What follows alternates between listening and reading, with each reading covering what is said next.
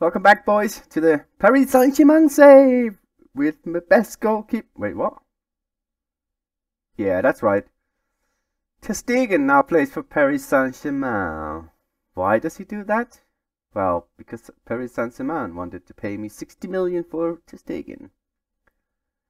He's been a great servant, world-class goalkeeper, abso-bloody-lutely, but he also turns 31 in like a month's time. Well, 2 months' time, sorry. And yeah, it was one of the spots that we were gonna, not improve, but at least put in some young blood. So, how did we manage to do that?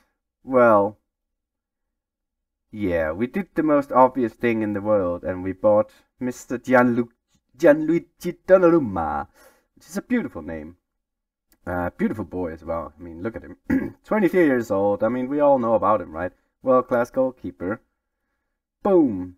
85 million total.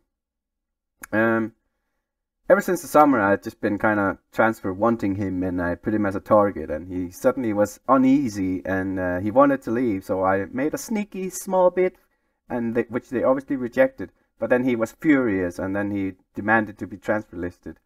They did at 85, and yeah, snapped him up. I mean, perfect replacement long term, and it kind of fits everything we want. And yeah, very, very happy.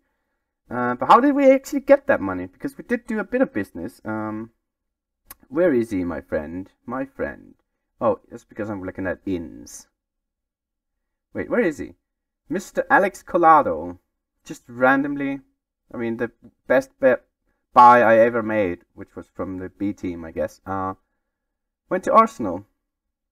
I mean, I wasn't trying to sell him or anything. They just randomly bid like 40 million or something, 45 million. So I was like, no, but let's make it 70. And they were like, okay. And I went, all right. I mean, he never really played, and there's players in front of him in the queue. Even when we do rotate, he still wouldn't play. So, I mean, 70 million for him. Not too bad. I'm sure he could develop into a world-class player if he was actually given the game time. But so that kind of started the avalanche of the transfer window. I wasn't going to really do anything, but since we suddenly got money for him, all sorts of stuff happened. And then I bought Donnarumma. And then Araujo went on loan as well, funnily enough, to Milan, who we are now playing in the Champions League, like right now. Well, in a few seconds.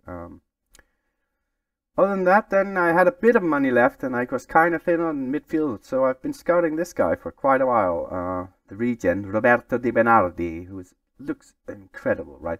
I mean, he's a bit of a wonder kid, obviously, but he already looks really, really solid. So I just kind of splashed the last cash I had, 15 million, and I bought him in to kind of play here and there. He's already started a few games, so not too bad. Just a wonder kid, kind of, for the future. And this is kind of the same with these ones. I've actually started buying the some youngsters, because I noticed my under-19 squad was actually very, very thin. It just doesn't have enough players to actually fill a team. So I just started playing, buying random youngsters, like, and I mean, look at the potential on all of them. I mean, not too shabby, is it? And fairly cheap because of it. Obviously, in the Spanish, they need to have a release clause. So if you get the young ones, it's like 1 million, 2 million, something like that, and you can buy them. It's very nice indeed. So that is what we've been doing. Other than that, not much. Some loans here and there going out. And yeah, that's pretty much it. I did also show the picture because something pretty funny happened as well. Mr. Cristiano Ronaldo wanted to leave Juventus, so he asked for a transfer, and well, I put in a cheeky bid, and it was accepted, but as you can see, he doesn't feel that the Barcelona fans will like him, and he doesn't have time in his career to fix that. So, oh well. I mean, it doesn't really fit our philosophy, but if I could have bought him in for 8 million, it would have been fun just to have him for a season, right? Him and Messi. But speaking of Messi, I also gave him a new contract. I wasn't sure I would, but what? Till 26? What the hell? He bamboozled me for all sorts. I thought it was 1 year.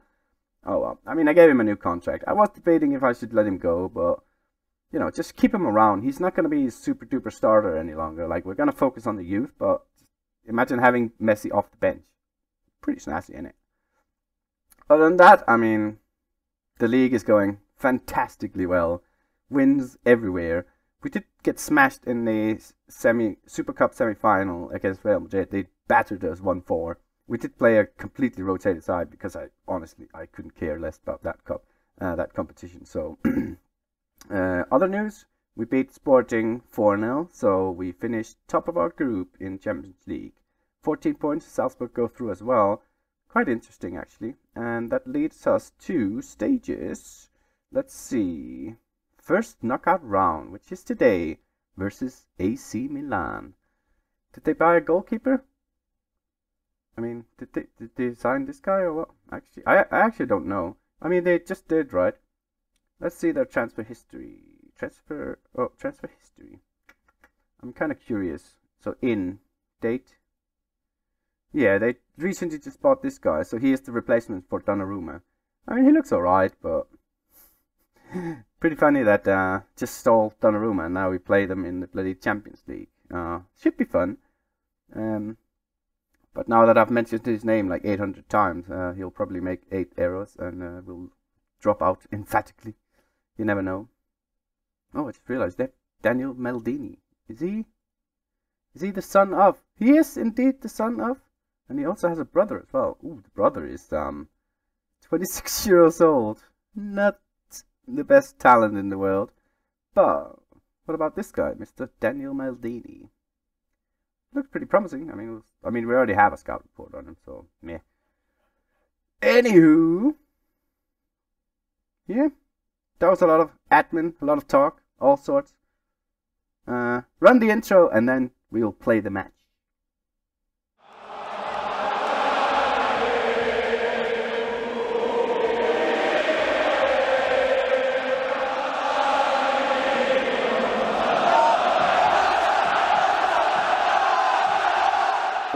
Oakley, lads and lassies, it is time. I hope you enjoyed the Barca anthem. Barca, etc. Yeah, this is the squad for Milan. It's pretty darn good. One thing that has randomly happened is because of an injury to Mr. Mendes. I mean, he's back now. I've had to play Wijnaldum's cousin, and he's just turning out to becoming an unexpected hero of this save. He is just so darn good. I mean, he's now 4.5-star rating in this team, which is pretty insane. I mean, according to that, he's better than Haaland. Take from that what you want, but he's been playing amazingly. Same with Trincao randomly. I'm changing Trincao to play in the hole here, because we don't actually have anyone. We only have Pedri and then Messi, but when I want to rotate those two, we don't have anyone to do that. So Trincao has been playing in there for a bit, and he's been doing really well. And last game he played really well, so he's actually going to get the start today. Other than that, now it's Donnarumma in goal.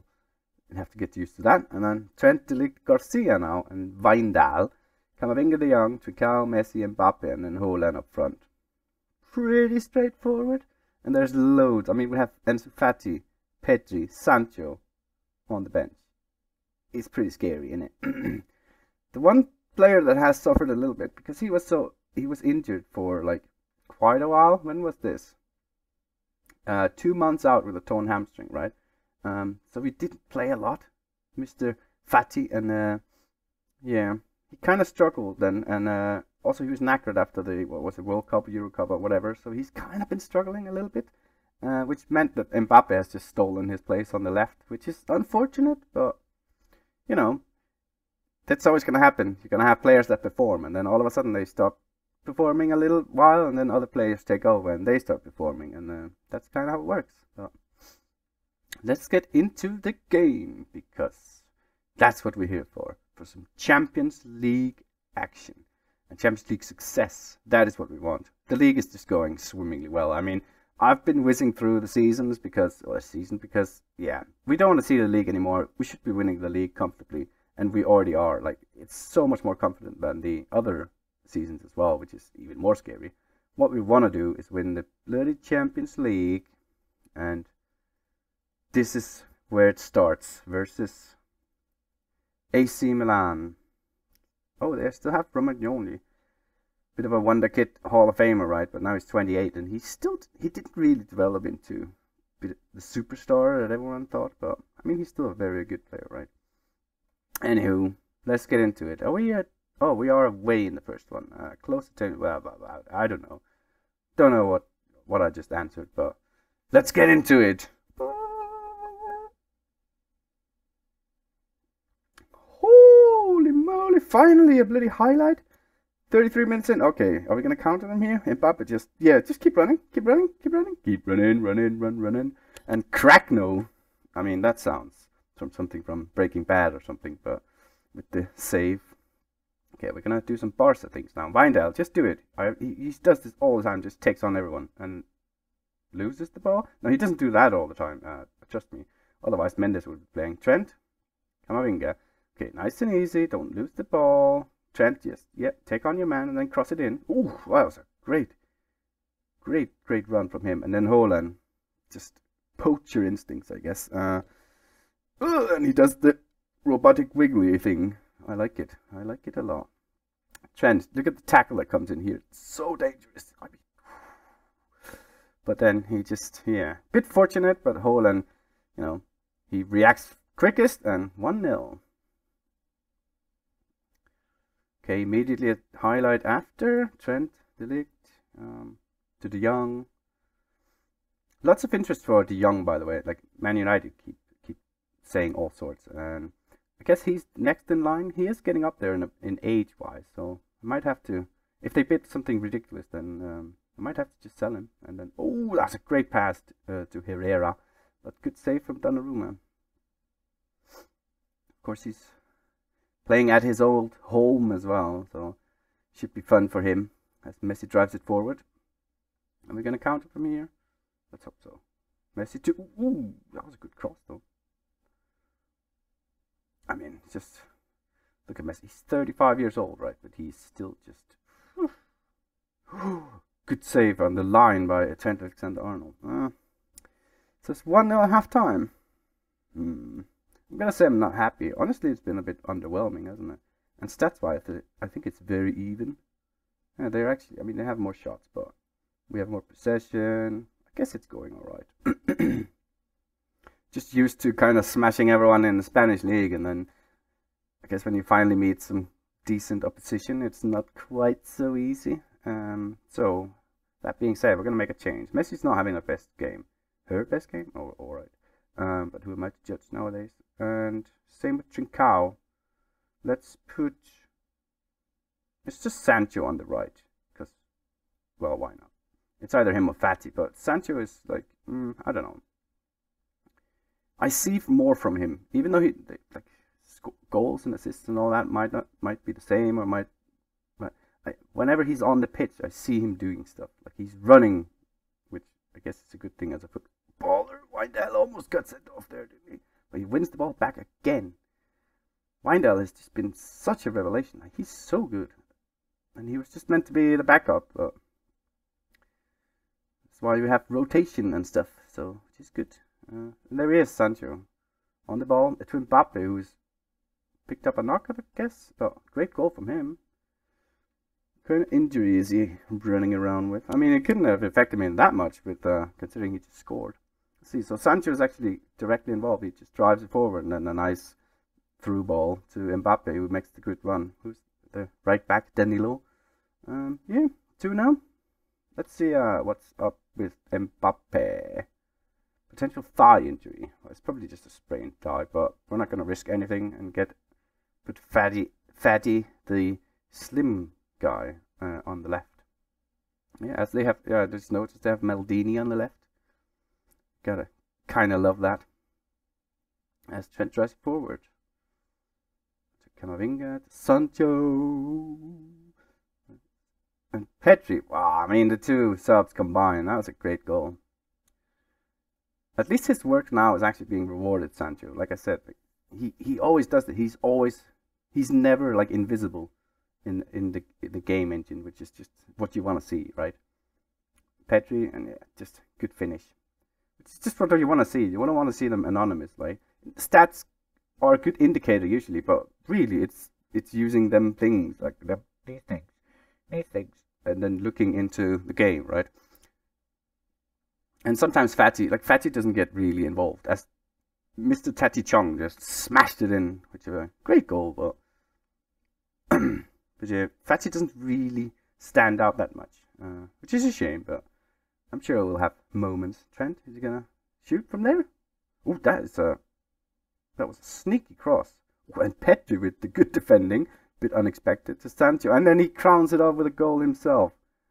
Wow, that is a great performance from Sancho.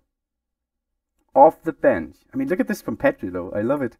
Good defending, and then he just sneaks it to Sancho, who a bit fortunate there, and then I don't know what the goalkeeper is doing, but I guess he's on crack, maybe. But yeah, what an impact from Sancho. He's actually man of the match as a sub. That is very impressive indeed. And when did I take him off? I mean, who knows? Does it even say? Where is he? Does it say? 65th minutes. So he had, what's that? 25 minutes and he became man of the match. That is impressive. Very impressive indeed. Whew, right, well, a bloody good start to the campaign. I'm very pleased. And, yeah. Well then. There's a big gap in between this game and then the second leg, so I think I'm going to stop it here. Also, we had a bit of transfer bonanza in the start, so I'll come back next episode with the second leg, and then we'll see if we can do something else interesting. But yeah, Sancho on form for Barcelona. Damn right he was. So yeah, I hope you enjoyed the show, and press like and subscribe and all that. And yeah, till next time, ciao! Or should I say arrivederci, since we are in Italy.